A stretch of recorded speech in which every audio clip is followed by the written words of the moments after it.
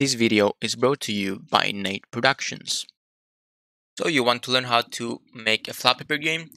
Easy. So the first thing that you need to create is a project that is a 2D project, and this is what you'll get. So an empty game, essentially an empty project. And what we're going to be needing to do is, well, the Flappy Bird game is essentially a bird jumping through pipes. So we'll first need to create a player that will be jumping through the pipes. That's just going to be a circle, and this will be our player, and set this to player. And the game also has pipes, so I'll make the pipes as well. So these will be just squares, and they won't be looking too fancy, to be honest. Just some simple squares for this tutorial. Won't be fancy, and I'll just leave this maybe 6 and 6 minus 6 on the y-axis. So this will be the gap that the player will need to jump through. I'll change the color to green just to be closer to the game, because the game is has green pipes.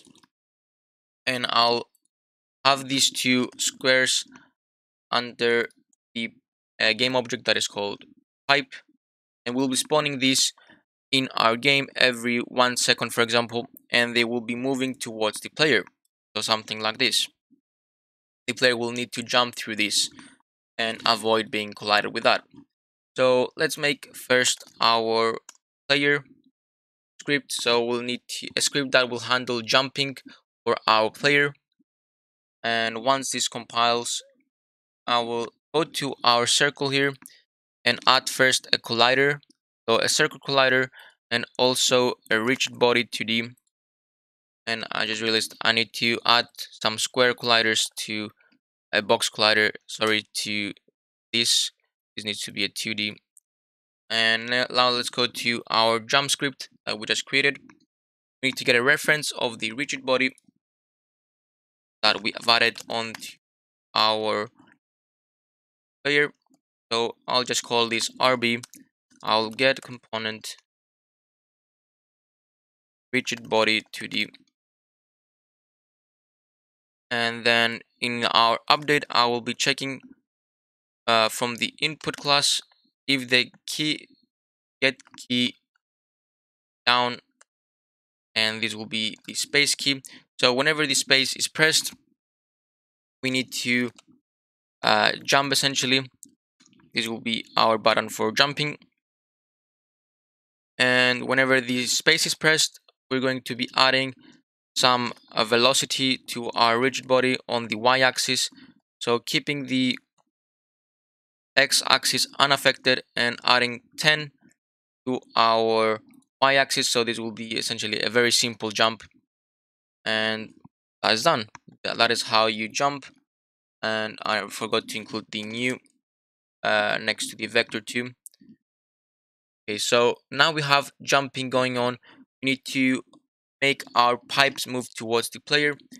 You might think this is all, and you'll expect the player going towards the pipes instead, but it's a bit more of a simpler way to do it. If you want to do it, the player moving towards the pipes, you can do that too, but you will need to also move the camera and the spawner you haven't created yet. But yeah, it's a bit more simple way, and I thought it will be more of a better tutorial if you included the most simple way I thought of. So I just created a resources folder in my assets, and I will drag and drop the pipe that I created in there and create essentially a prefab of this, and we can utilize this from our script. So I'll create a new script. This will be pipe spawner, and this will be responsible for spawning the pipes every 1 second. And so let's open this up, and we want to get essentially the pipe that we just created, the prefab from our asset folder. This will be game object pipe prefab, and then in our start function, I will be populating this using the resources load, which allows us to load resources from the resources folder in our project. and we'll be loading the pipe. So I've named it pipe, so I will load pipe, and the type of this is game object, and this will populate this here, and we'll need a timer as well, which is a float, and this will essentially say when it's time to spawn, and the timer will be set every update to be reduced by the time dot delta time, so the time between each frame. And if the timer is less than 0, it's time to spawn a new prefab. So instantiate pipe prefab at the transform position, and we don't want any rotation. So identity, this specifies that I don't want any rotation. We're spawning this pipe onto the transform position of the uh, game object that we haven't really created yet. I will do that right now. And when we spawn this new pipe, I want to reset the timer to 1. So resetting the timer to 1, and it will need to get reduced to 0 again using the time delta time in order to spawn again. So this will be spawning 1 pipe per 1 second. So going to our project, the last thing that we need to do is just make the pipes move. So, and of course, create the game object for spawning the pipes. So I will just push it towards the side, maybe here, because you can see if I open this up, see that the camera here is stretching essentially. I will have it somewhere there. I will call this pipe spawner, and I mistyped this spawner. Okay. So I will attach the pipe spawner script that we created onto here. And the last thing that we need to do is having a new script. This will be pipe movement, and this will just move the pipe towards the left side. And okay, so in our update function here, we're going to be changing the position of the pipe to be equal to the current position, adding in the vector 3 dot left multiplied by, let's say, 10. This should be a speed variable or something like that, and multiplied by time dot delta time. So this will keep your game consistent throughout different devices.